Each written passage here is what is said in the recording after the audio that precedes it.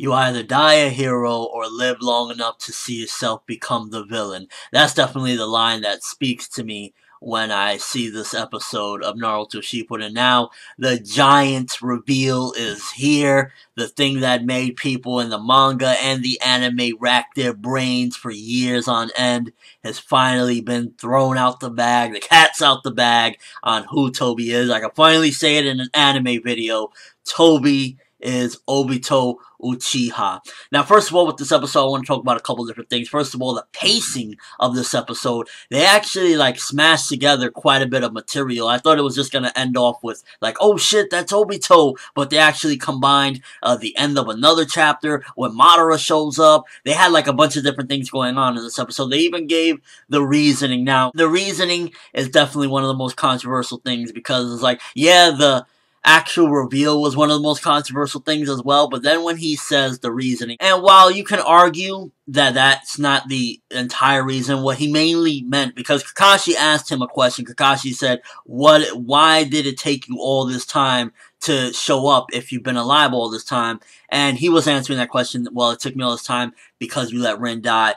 But as things go on, you will get to learn more about Obito and who he is nowadays. I really like the way they mash things together as far as having some of Kakashi guided in there for some of the people that kind of forgot about Obito and don't remember all the events of what happened back when he was on Kakashi's team. It kind of went together a little bit more as far as okay, it's giving me a little bit more of an understanding. I was wishing they would have added dialogue to the part where they were, showing the flashback of, when they were in the academy and in the tuning exam, because in the manga, that didn't have dialogue, and kind of worked a little bit better in the manga, because it's manga, whatever, okay, looks nice drawing, nice drawing. In the anime, while it was, cool, I wish they would have just, added more, to be honest with you, I wish they would have taken that part out, and then added at a later time with actual, maybe just dialogue and filler it up a little bit so that it could have been a more cohesive type of a story in a sense. But overall, I guess the way they did it, it was wow, really good pacing. Now, as far as animation goes, the beginning of the episode had really beautiful animation where Naruto was charging in, smash the mask, and then even the flashback, all that stuff had really good animation. It wasn't until the actual mask came off that the animation wasn't all that. And also, I want to talk about the voicing.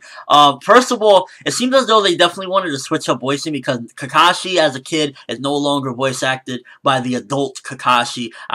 In my opinion, for me, as a, I'm not a fluent Japanese speaker, it worked fine, and I actually preferred having Kakashi voicing little Kakashi, but they actually, I guess maybe in Japanese, maybe for people that know it, maybe it sounds ridiculous, I don't know.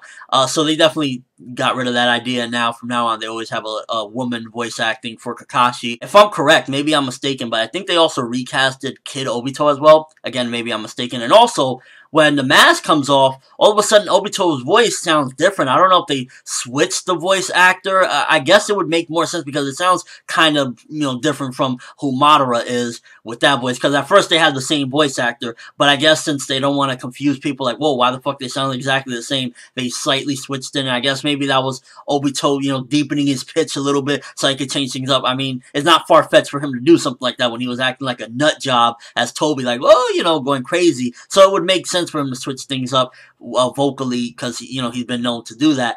And just the way they put everything together, it was more so them trying to just throw it all out there. You know what? This is who he is. This is why he did it. This is one of his accomplices. You'll get more next episode. And I guess pacing-wise, they're doing a great job. They're doing a really great job putting the pacing together and moving really fast. And it's okay, we're not going to drag these things out. And they're trying their best to make up for some of the blunders in the manga. I will say that to this day, yeah, the whole thing about him saying it's because he let Rin die is still controversial and it's still going to be hated by some, loved by a few. And, it is what it is. Me personally, I'm just kind of whatever at this point. I experienced all this. I've been discussing this for the past year in the manga, and I'm kind of over really just judging whether or not that's a valid argument or whatever the case may be. At this point, it's just it is what it is. I'm just enjoying the anime for what it is. And it's just bringing a different vibe to stuff, and it's just really going a lot more fast-paced. And at this point, it's just wow, I just want to see how quick they're going to move and how they're going to do things. And I'm liking what they're doing so far. I feel as though Studio Pierrot is definitely trying their best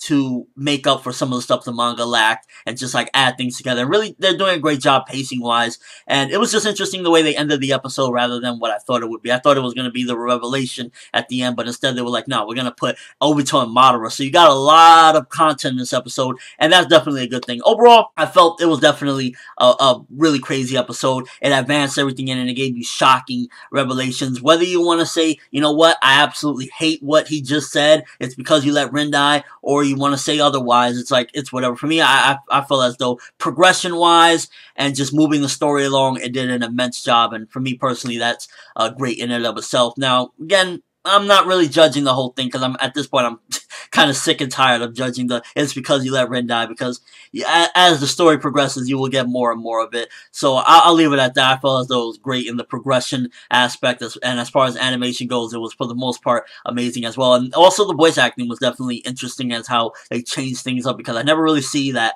for the most part. Like, wow, the mask came off, so his voice is kind of different, but still, nonetheless, I felt as though progression-wise, it was great, and it was just a enjoyment and a treat for me to see all that content really just going through quickly. And I just kind of had a blast of just kicking back and enjoying it, not really thinking. I really don't want to get back into this whole mode of, wow, you know, this is the valid reason, this is the valid reason. Use your own imagination, and also just, I guess, for anime-only viewers that have been waiting this long and you haven't been spoiled, what did you think about this episode? What did you think about the revelation? What did you think about the pacing for manga readers? What did you think about the pacing as well?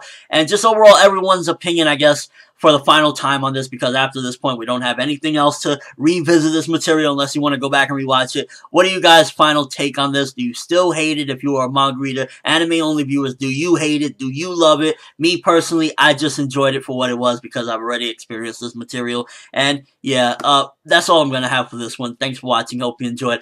Thumbs up for going through a lot of this material really quick, because I can definitely see us having to do some filler at some given point, because they're going really, really quick. And yeah, I'm ForneverWorld, and as always, people, have an awesome day. And like I said, you either die the hero or live long enough to become the villain yourself.